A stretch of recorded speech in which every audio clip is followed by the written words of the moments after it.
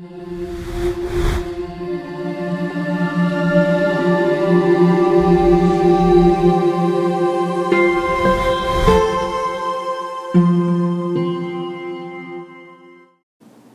to Module 7. In this module, we conclude our work with Microsoft Word by learning several advanced features of the application. You'll learn about things like setting margins, alignment, layout, bullet points, and borders.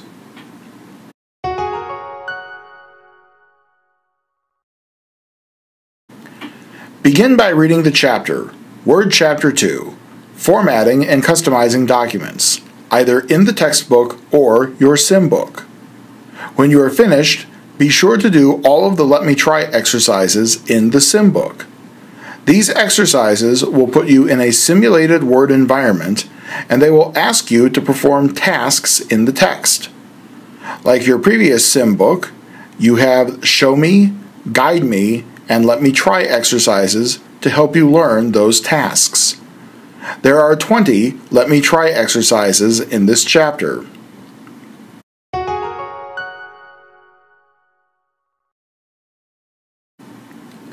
You have 2 projects to do for your labs this module. These projects will ask you to download a starter file, modify them, and upload them. Guided Project 2.1 will have a set of instructions that walks you through all of the modifications. Independent Project 2.4 will simply tell you which modifications to make. Remember, if you find yourself getting stuck on the projects, go back into the sim book and practice with the Let Me Try exercises.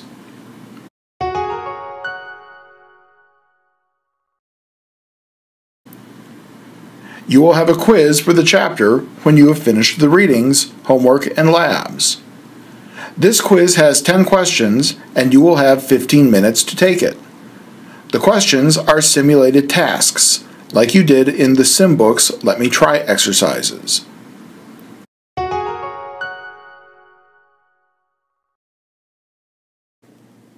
Let's take a moment to review the work for Module 7. Begin by reading the chapter, Word Chapter 2, Formatting and Customizing Documents. Then, you should go into the sim book, do the Let Me Try exercises in the sim book for your homework module. Then, do Guided Project 2.1 and Independent Project 2.4 for your lab grade. Finally, take the quiz in SimNet. Please see your class's Blackboard shell for your instructor's deadlines. In the next module, we'll return to computer concepts. We'll talk about computer hardware, input devices, output devices, processors, and storage systems. See you for Module 8.